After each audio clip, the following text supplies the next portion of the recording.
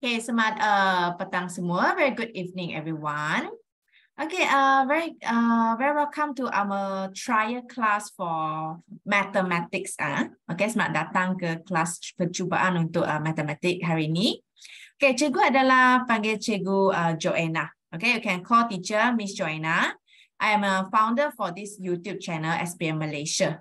Okay, pernah subscribe tak cikgu punya YouTube? Have you ever subscribed? Oh, already, yeah. If you haven't subscribed, you may go to my YouTube and you search for this SPM Malaysia. Then you can see this logo. Then you can press subscribe lah. Okay, kalau tak pernah subscribe, boleh search ini SPM Malaysia. Okay, so saya tampak hari ini banyak yang Form 5 kan? Any Form 4 student here? Ada Form 4 tak? Form 4 student also can learn lah. This one although it's Form 5 lah, but it's easy lah. I mean like you will learn also in Form 5. Tak ada, semua Form 5 saja. Tak ada Form 4. Okay. Okay, never mind. Let's go to the notes first. So you guys will enter Form 5 soon, correct? Kamu akan masuk Form 5 bulan depan kan? Next month. So let's see what you will learn in this Form 5. The new thing is called matrix lah. But then maybe you don't know what is matrix. Tak pernah dengar apa tu matrix kan? Tapi kamu pernah dengar tak persamaan serentak? Have you heard about simultaneous equation? Yes, right. Okay, persamaan serentak tu maksudnya ada dua persamaan, got two equation, right? And then normally, actually Form 1 you learn already. Form 1 kamu boleh selesai guna graph, kan? You draw two graph like, for example, one graph like this, second graph like this, and then kamu akan dapat titik persilangan. So ini adalah kamu punya jawapan, kan? First method is graph. Then do you remember second method is what? Ingat tak? Elimination, substitution, correct? Penghapusan. Elimination. And then penggantian, substitution. Okay, this one you already learned in Form 1 to Form 3. Tingkatan 1 hingga tingkatan 3 sudah siap kita belajar. Then, apa yang kamu akan belajar lagi? Satu lagi kita panggil dia matrix.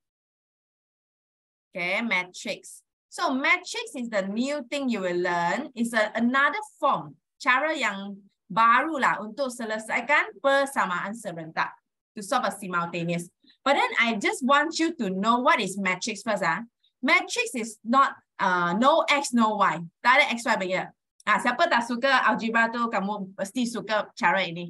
If you don't like algebra, you don't like X, Y, you will love this method. Okay, this method is like, for example, I give you some idea lah. Matrix is a form like this. It can be A, B, C, D. Oh, don't worry. A, B, C, D is not algebra. A, B, C, D is a number. A, B, C, D itu adalah tempat untuk nombor. So, also it can be like, this is called 2 row, 2 column. Ini panggil 2 baris, 2 laju. 2 row, 2 column. So, it's 2 times 2. 2 darab 2. Then, kalau saya cakap macam ni, E, F. Ini berapa baris kamu nampak? How many row? Row, baris. 1 row only? No, it's 2 row. 2 baris. Berapa laju? How many column? 1 column, correct? 1 laju. So, dia panggil 2 darab 1. 2 times 1, 2 row, 1 column. This is 2 times 2.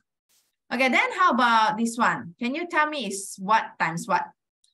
I say X, Y, Z, S, T, U. How many rows, how many column?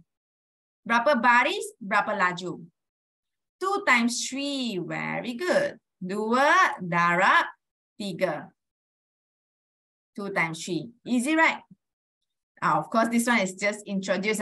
Ini kita bagi tahu kamu macam mana kamu tengok. Sini saya bagi warna dulu. So this is 2 row, 2 baris, and then 2 column. Dua laju macam ni. So far okay Okay, so sekarang cikgu nak ajar kamu terus saya terus masuk. Macam mana kita buat persamaan serentak?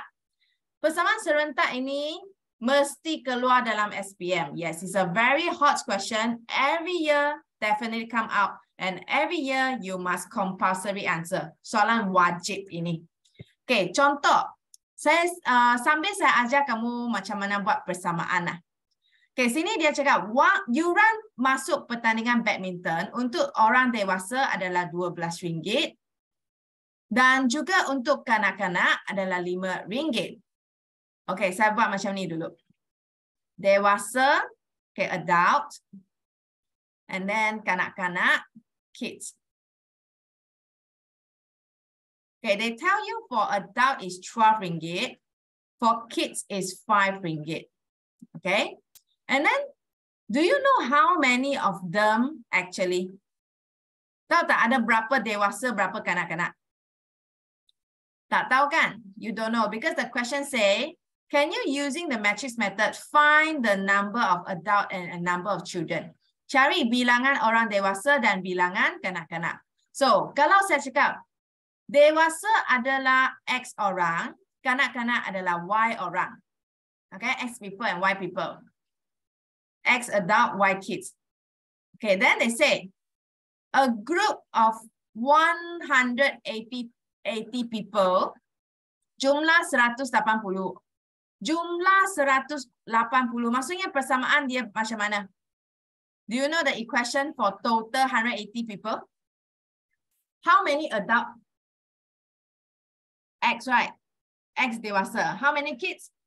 Y kids. They say total is 180 people. Jumlah 180 orang. So sini adalah X dewasa tambah Y kanak-kanak jumlah 180. X adult plus Y kids people is 180 people. And then jumlah harga adalah RM1,740. Total price is RM1,740. So how to form second equation? Macam mana bentuk persamaan kedua? Bilangan orang darab dengan harga, bilangan orang darab dengan harga, lepas tu kita tambah dapat jumlah. Okay? Like RM12 mah. If one people RM12, two people RM24. So the price multiplied with the number of people plus together is the total fees. This one okay or not? How much per one person times how many people? Okay, so now you got two equation already. Ada dua persamaan. Cikgu ajar kamu. Mungkin first time kamu akan blur. Lepas tu kamu akan tahu macam mana buat. Okay, you just follow teacher first. I teach you. The first thing first is you need to make 3 column. 3 bracket. Buat 3 bracket. Lepas tu sini ada 1, 2, 3, 4. Kita akan letak dekat sini. We'll put at here. So this is 1, 1, correct? 1, 1. And then this is 12, this is 15. Just copy the number.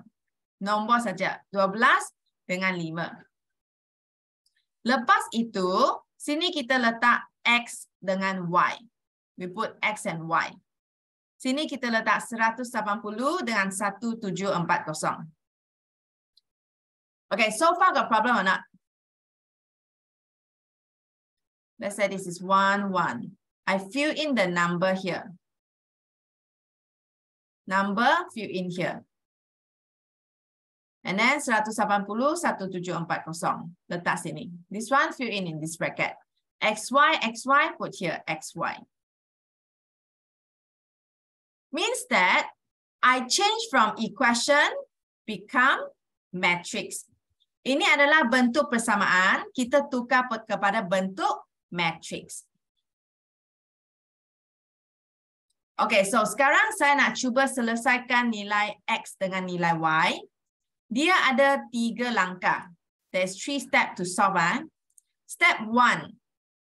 I want to find XY. So this one need to move here. Ini kena pindah. Jadi, saya akan letak XY sini. Okay, masa pindah tu bahagi betul tak?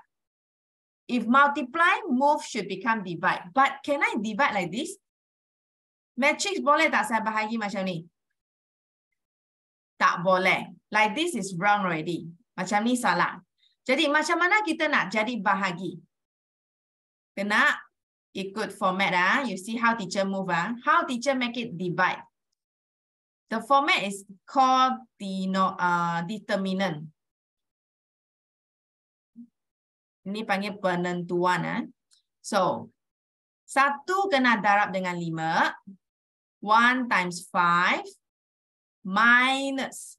Tolak ah. Tolak apa? Ini 1 darab dengan 12. 1 times 12.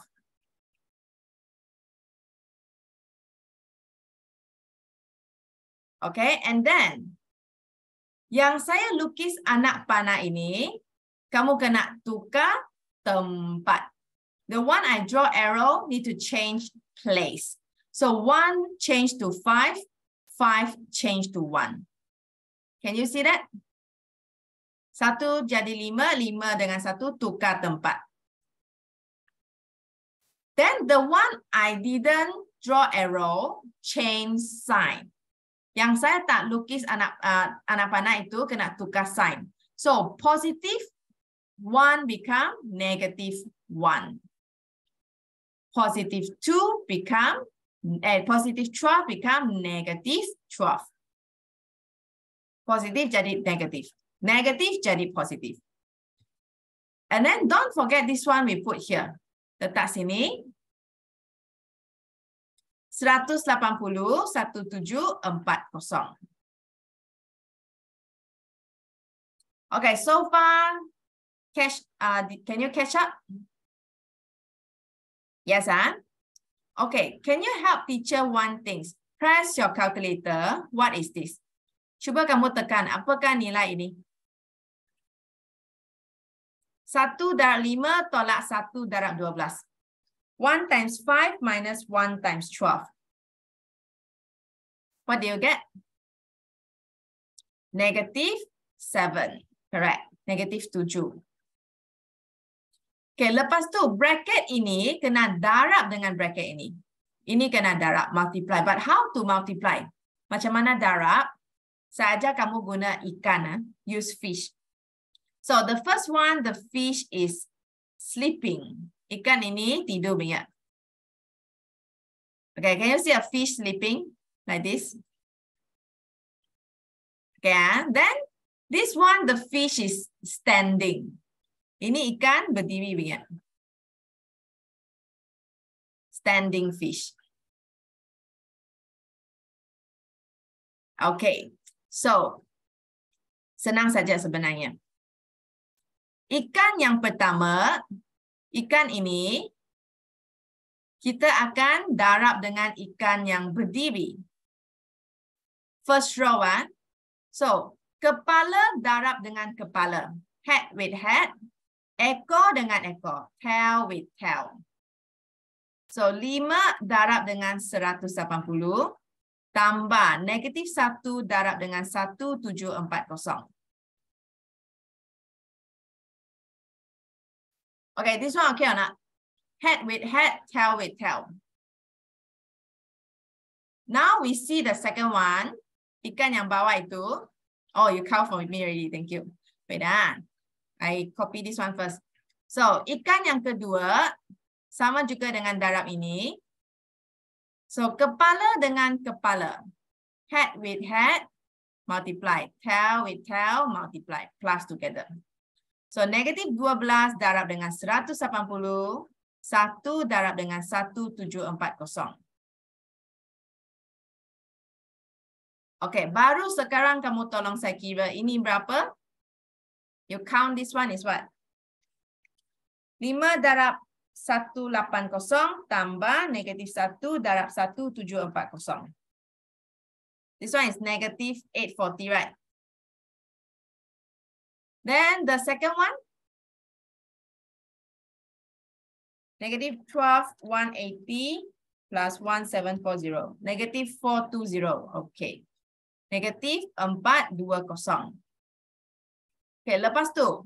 Sekarang kita kena bahagi dengan negatif 7. All of them divide negative 7. So, negative 84 divide negative 7 is what? And negative 840 divide negative 7. 120. 120 orang. Then negative 420 divide negative 7. Negatif 420 bagi negatif 7 dapat 60 orang. Jadi berapa dewasa, berapa kanak-kanak? How many adults? Dewasa adalah X. So we got 120 adult. 120 dewasa, 60 kanak-kanak. 60 kids.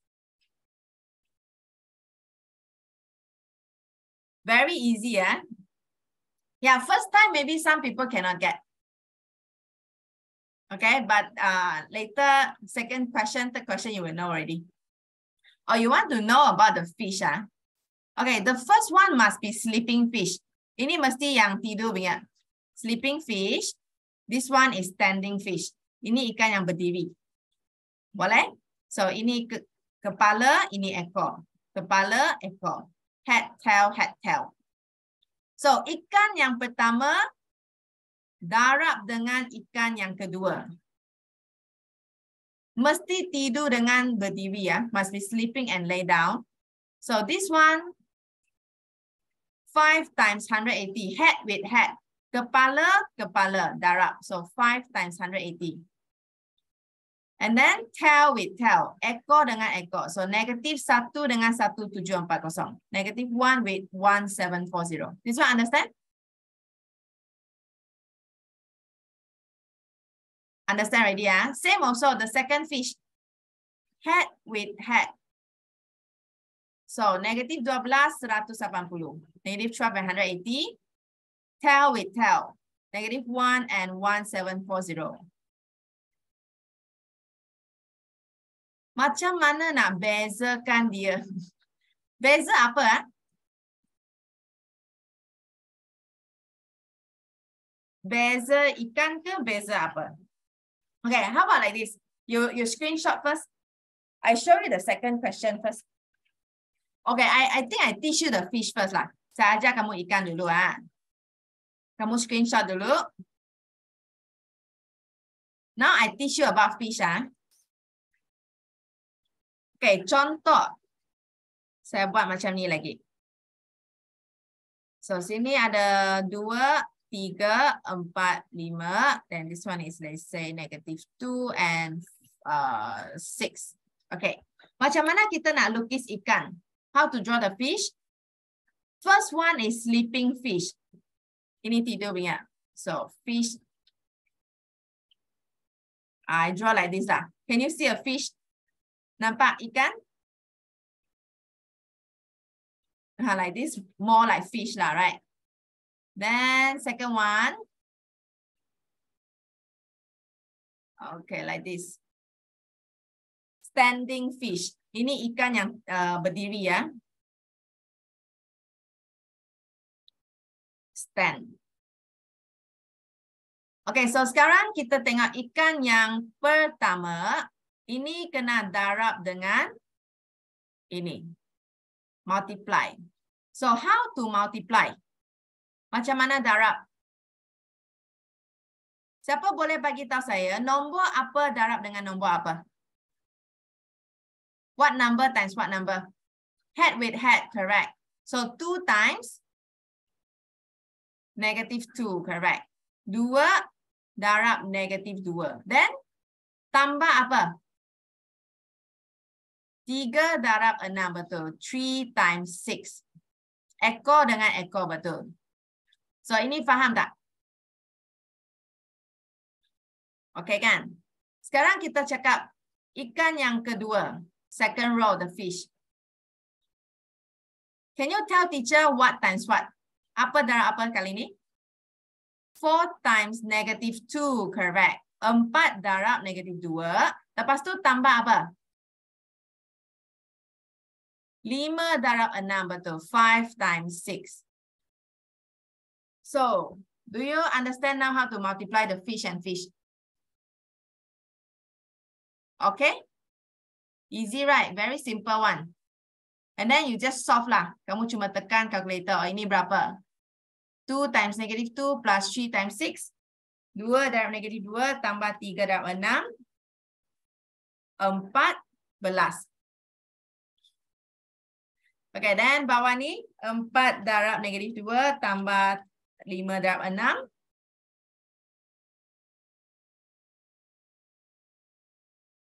22.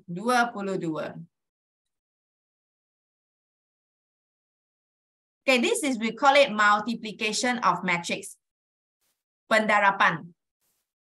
Okay, saya bagi lagi satu soalan. In case you don't understand, I give you one more question. Yeah, this is for simultaneous, you're right. Soalan persamaan serentak. Okay, another one. Okay, this time I say 5, 6, 7, 8, 2, 3. Okay, how to draw the fish? First fish is sleeping. Sini punya ikan tidur punya. Sleeping fish. Second fish is standing. Ikan kedua berdiri punya. So, boleh tak kamu bagi tahu saya atas punya ni?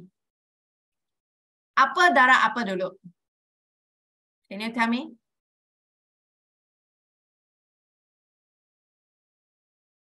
Five times 2, correct. 5 darab 2. Tambah dengan apa? Plus. Tail with tail. 6 times 3. 6 tambah 3. Okay, then how about the second fish? Ikan kedua.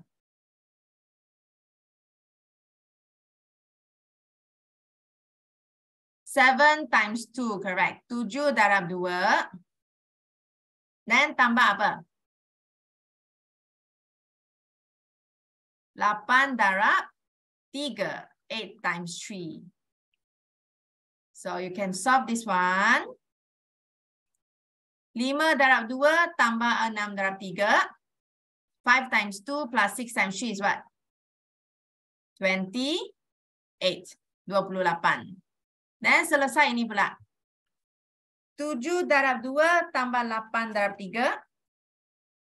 7 times 2 plus 8 times 3. 38. 38. Okay, faham tak faham sekarang?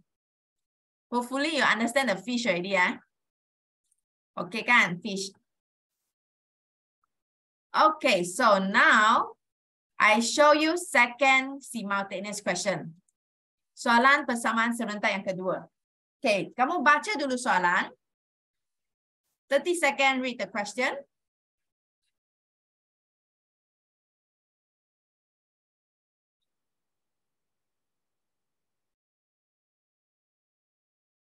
Okay, Ali sell 2 model of refrigerator. Ali jual 2 model peti sejuk. So ada model A, model B.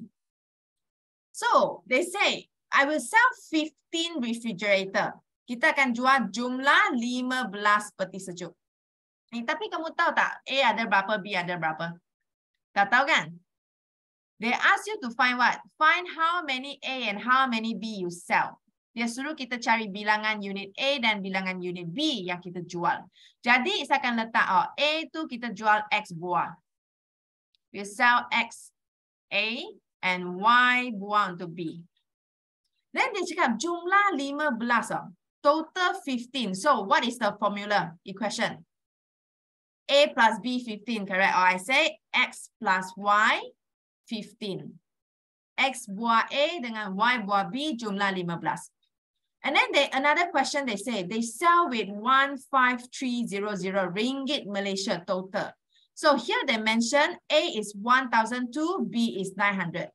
Okay, A 1 unit 1,002, B 1 unit 900. Jumlah kita akan dapat 15300. Apakah persamaan kedua? Kamu kena ingat. Ini harga satu buah kan? Tapi kamu ada X buah. Apa kamu buat?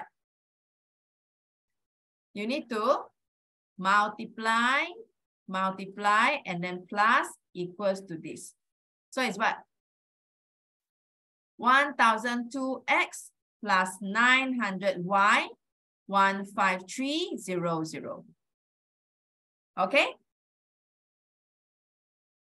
If one of the bracket is missing, is it wrong? What do you mean one of the bracket? Total, you have 3 brackets. So, let's see how to solve the simultaneous. Kita cuba. Okay, berapa bracket kita kena lukis? 3 bracket. Okay, 3 bracket. Okay, first bracket is number. Kita kena letak nombor. So, nombor X, nombor Y. Sini nombor berapa? What is the number of X? 1. Number Y? 1. Okay, lepas tu kita kena letak nombor X yang kedua. Nombor X, nombor Y. So, nombor bawah sini tulis apa? Berapa sini? 1002. 1002. Then yang nombor sini? 900. 900. Kan? Just the number. Okay, then apa yang saya letak sini pula? What should I write here? XY, correct. XY. Apa yang saya letak sini? 15 and 15300. 15, 15300. Okay. Lepas tu, jangan lupa kita kena buat satu anak panah. Draw a arrow first. Or you forget to put matrix out. If you forget to put matrix, means you are not doing matrix already. You forget to put the bracket, means not matrix. Matrix must have bracket. Tak ada bracket salah. Okay? Okay, so mula-mula saya akan pindahkan ke sebelah kanan. I need to move this one to the right hand side. Pindah ini ke sebelah kanan. So kena bahagi. 1 over. 1 over who first? Follow the arrow. Ikut anak panah. 1 darab 900. Bahagi itu tambah atau tolak? Divide is plus or minus? Minus, correct. Minus who? Tolak siapa? Tolak yang sebelah ini 2. 1 times 1200. Oh, very smart, huh? Is it the one fixed here? Yes, ini mesti 1 ingat. Sebab bahagi kan. Okay, then yang ada anak panah tukar apa? The one with arrow, I need to change place. Tukar tempat, betul. 900 dengan 1. Then yang tak ada anak panah tukar apa? The one with no arrow, change sign, correct. Tukar simbol dia. So 1 become -1. 1002 become -1002. Tukar sign tapi tak ada tukar dia punya tempat. Don't forget this one. Ini letak paling hujung. Put at the back.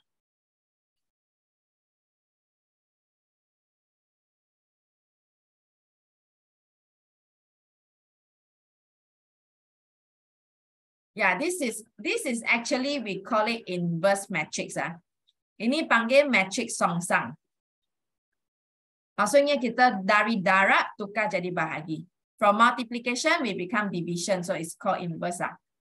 Okay, so after that, can you count this one for me? Kira ini 1 bahagi berapa sini?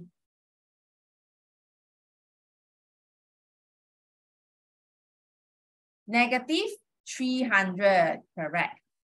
Oh, what should I do now? Apa yang saya harus buat? Ikan. Draw better fish for you first.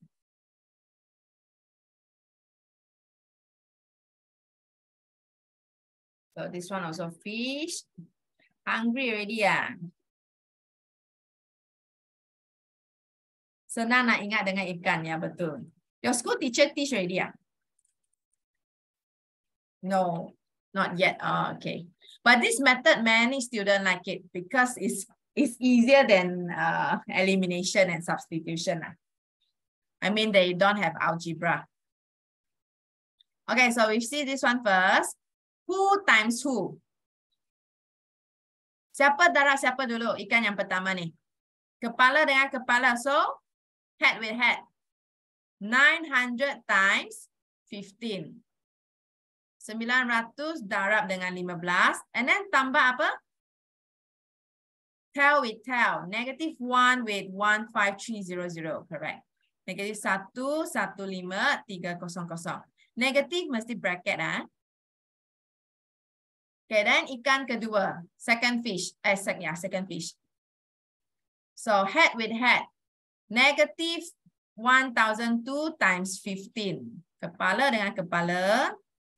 -1002 darab dengan 15. Tambah. Okay, tail with tail. 1 times 15300. Okay, can you count the first row? Cuba kamu kira baris pertama ini berapa?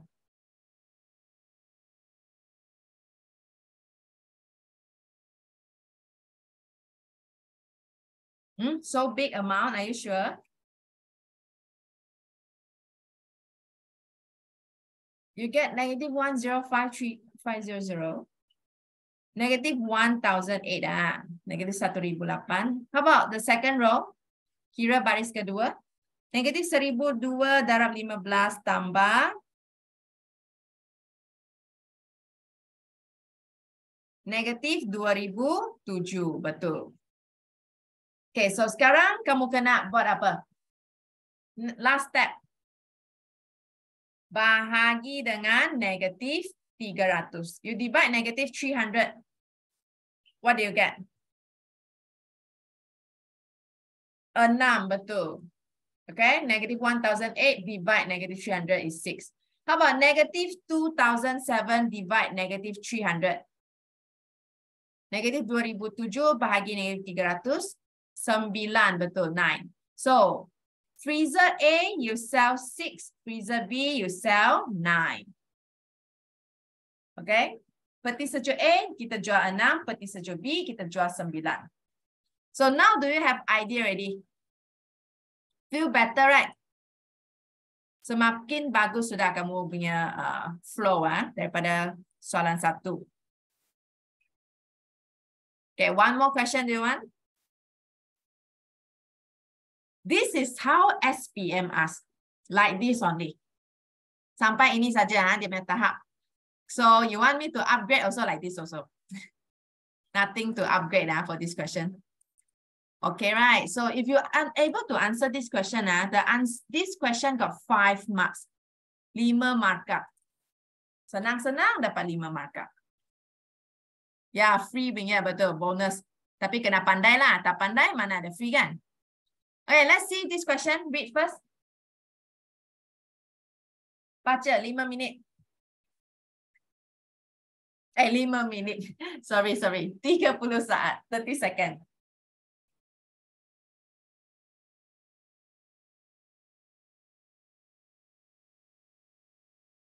Okay, apa yang dia jual? Dia jual ayam. Dia jual daging. He sell chicken and meat.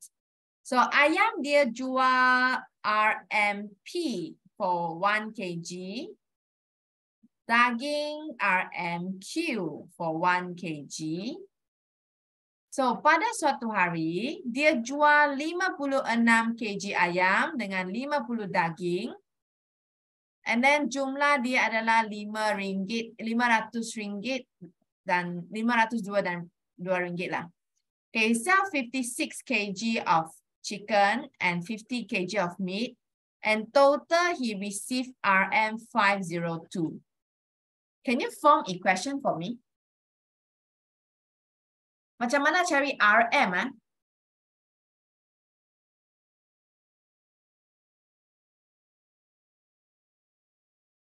You tell me the first equation first. Well done. Harga darab dengan kg. Harga darab dengan kg. Lepas tu tambah dapat jumlah harga. The price times the kg, the price times the kg, plus together you get the total price. So it's 56p plus 50q equals to 502. Oh, second one already get, huh? Good. Kedua, 60 kg of chicken, 60 kg ayam, 48 kg meat. 60 kg ayam, 48 kg daging, jumlah RM 510. RM 510. So same also 60p, 48q, 510.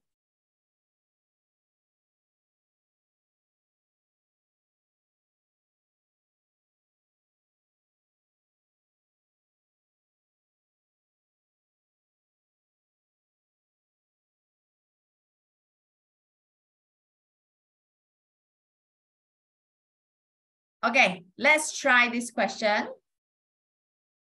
Yeah, solve together. First step, how many brackets you need to have?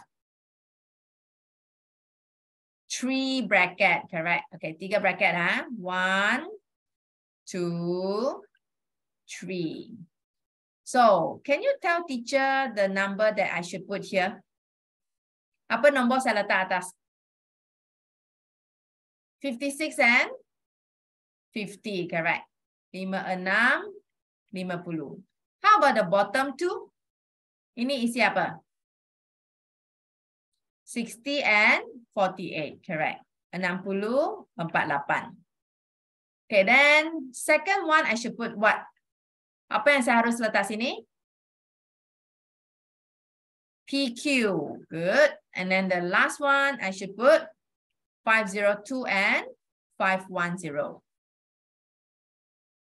Okay, lepas kita isi sudah bracket, saya kena lukis anak panah. Draw arrow. So, saya kena pindahkan ini ke sebelah kanan. Move here. Divide, right? So, divide must put 1 over. Okay, can you type in the chat, what should I fill in here? Tulis dalam chat, apa yang saya kena isi sini?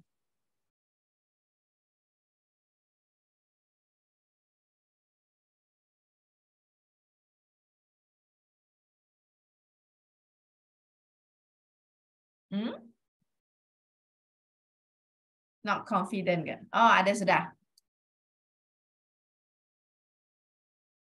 Okay, good, correct. So first, ini darab ini. 56 times 48 minus. Tolak. Ini darab ini. 50 times 60. So, siapa yang kena tukar tempat? Who need to change the place? 56 with 48. So, ini 2 kena tukar tempat. Dan 50 kena tukar apa? Ini dengan ini kita tukar sign. So, become negative. Positif jadi negatif. Negatif jadi positif. Okay? Change the sign. Don't forget this one. Selalu pelajar lupa ini tau. Always student forget this one and then say, I don't have second fish. Tak ada ikan sudah. So, sekarang kita kena selesai dulu yang bawah ni.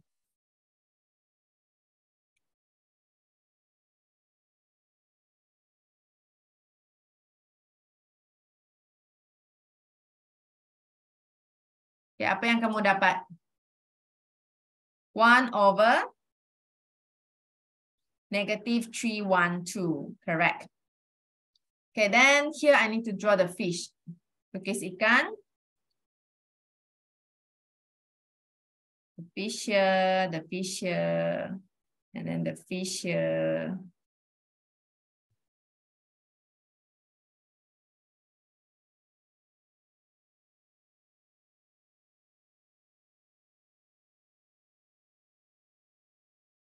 Yeah, these two only change sign, no change place. Tukar sign tak tukar tempat. Okay, so ini kita darab dengan ikan sini dulu. Multiply with the fish here. So kepala dengan kepala. Head with head. Ekor dengan ekor. Tail with tail. 48 times 502 plus negative 50 times 510. Tambah. Kamu tahu kenapa tambah tak? You know why this is plus, this is minus?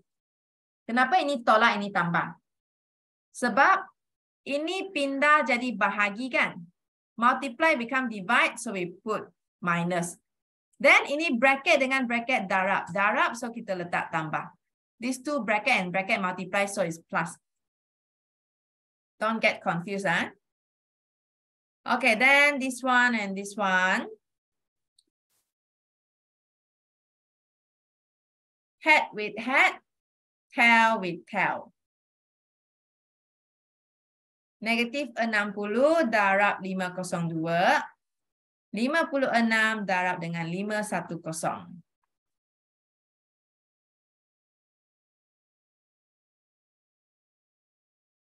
Okay, the first one, what you get?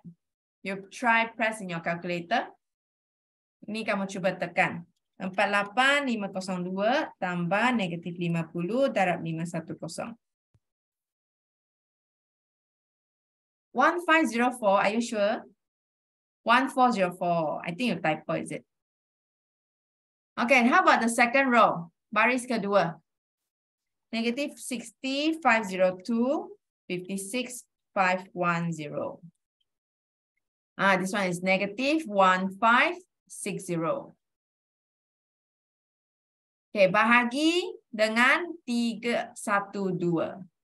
All the number divide by negative 312.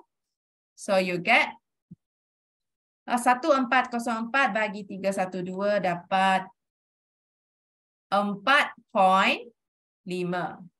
Jangan guna pecahan lah sini. Don't use fraction because it's ringgit. Ringgit. So ini bahagi dengan negatif 312.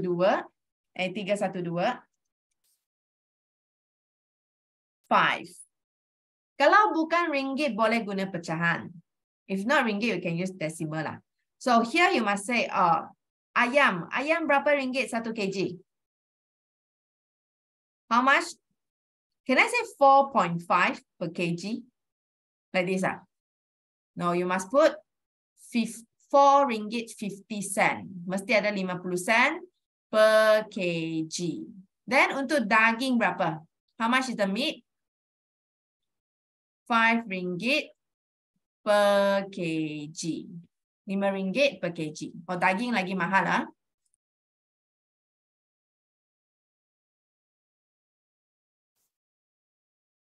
True, yeah. So, okay, do you understand the today lesson actually? Faham hari ini punya kelas tak? Yes, so you like this class today? Yes. Oh, banyak S, Okay, so teacher asks you, do you want to get technique to get A in your SPM? You still got 1 more year to get SPM, right? Form 4 ada 2 tahun lagi, Yes. So actually today, kalau dalam bracket tak payah letak 4.50. Tak perlu. Jawapan akhir saja. Cikgu ada TikTok ke? Cikgu tak buat TikTok. But we can plan it, right? I never start yet, but maybe one day, who knows? Okay, so do you want to get personal one-to-one Q&A with teacher? Like means that if you got question, you can ask teacher. Boleh tanya cikgu soalan kalau kamu ada masalah. Yes. Okay, so how to get this one personal one-to-one? Siapa yang boleh tanya cikgu soalan? Okay, if let's say you join my tuition class, then you can ask me. Automatically, you can ask me if you join my class lah. So today is a trial class. Hari ini adalah kelas cuba untuk kamu try macam mana cikgu punya online class. So cikgu ada kelas untuk form 4 dengan form 5 and maths and account. Ada 3 subjek. So ini cikgu punya jadual, kamu boleh screenshot. Yeah, this is an online tuition lah. So, siapa yang tak dapat ikut bingit, jangan takut. Kamu masih boleh tengok video. You can watch recording actually lah. After the class, if you can't join today, like today, you want to watch recording tomorrow, also can. Video itu tak ada expire date. Maksudnya, kalau saya nak tengok semasa sebelum exam boleh tak? Contoh, hari ini March. Saya nak tengok bulan Oktober. Masih boleh tengok tak? Boleh. You can actually watch back the video, no expire date. So, what you will get in the monthly class tuition, first, you get live class like this every week. Setiap minggu kita ada live class, 1 jam 30 minit. Yeah, we will start from 1st of March. 1 March kita akan start dari bab 1 sudah. Siapa nak join, sila join awal lah. Jangan last minute nanti terlepas banyak kelas kan. Don't miss too many class. So after that, we will get you a private video, means that you will get the recording for the online class. Dapat recording and you can watch unlimited time. No matter 1 time, 2 time, 3 time also can watch. And you get the worksheet and notes in PDF. You get personal one-to-one Q&A, means that you got question, you can ask teacher. Ayuran berapa nanti ya? And then you get practice on hot question. Kita boleh practice soalan exam, macam mana exam akan keluar macam tadi. And then you also get technique to score A+. Like I will teach you like the fish method and so many methods. Every topic got different method lah. Okay, unique method so you can easily understand. Okay, this is a good review from previous student who joined my class. Actually, we already entered 3rd year already. This is another student that from Sabah. Yeah, we actually have many students from Terengganu, KL, Perlis, Perak, Sabah, Sarawak. Sebab kita buat online kan. Online we can have all the students from Malaysia. And this student from Sabah, she joined my class Form 5. Form 4 tak pernah join lah. So Form 4 dia punya account tak berapa bagus. Okay, dia bagi tahu saya dia punya marker sangat teruk. Tapi Form 5 wah, terus dia dapat A+. And then dia dapat best student for account in her school. So if you want to become like him, then you can join me lah. Yeah, actually my class, not only him, got many is best student award for account for, yeah. So you can join me so you can understand more in account. This student never joined. She just watch video and she get Maths 94 and Maths 68. For you to know MS is not easy, right? Susah kan untuk matematik tambahan. Pas pun susah. Okay, then this one, she never joined online class. She just buy video. Beli video. Kamu boleh beli video banyak. Boleh beli bab 1, bab 2, bab 3. Boleh ikut bab. Okay, and then dia dapat 98 markah juga dalam account dengan beli video dan tengok video. Kalau beli video, kebaikan dia adalah kamu boleh adjust sendiri punya kelajuan. Kamu boleh 1 hari habis 3 bab pun boleh. 1 minggu habis 1 bab pun boleh. Ikut sendirilah. Okay, you can manage your own time, own speed. This one also highest in her school. Kalau beli video, kamu nanti message cikgu. Message cikgu subjek apa dan bab berapa. Okay, you can message teacher how much, which subject and which chapter you want to buy. You can buy whole year chapter or you can buy selected chapter also can. Okay, do you want to know the price for monthly tuition? Nak tahu tak harga monthly tuition berapa? Yes, okay, how much is it? Have you ever joined other tuition class in other center? Yes, right. So normal price actually is 60 ringgit to 90 ringgit for one subject. But how much is ours? Is it 90? No, not so high. 70? No. 50? No. Okay, we got offer now. If you join one subject, it's 40 ringgit only. But if you join 2 subjects, only 75. Means you discount 5 ringgit already. Kalau 3 subjek, 100 ringgit. 100 ringgit for 3 subjects. And then onwards lah. You can, Form 5 student can join Form 4 class. Okay, Form 5 boleh join Form 4 punya. Ataupun Form 5 Form 5 you join tuition, Form 4 you buy video also can. Boleh juga. So if you let's say want to register, please screenshot this one. Screenshot this page. And then maybe you can ask your parents to contact teacher if you are shy. But if you're not shy, you can contact me directly lah. Okay, kamu boleh message cikgu, nak beli video atau nak join kelas. Ataupun kamu suruh ibu bapa yang contact cikgu pun boleh. Yeah, okay, for video, like we got a list lah actually. You can go to the link.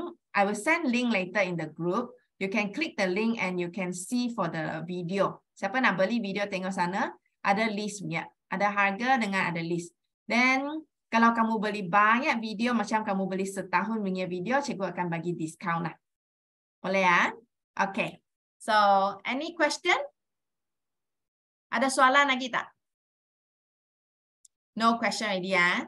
Okay, hope to see you on March tuition class because we will start chapter 1 already. Okay, thank you class. Bye-bye.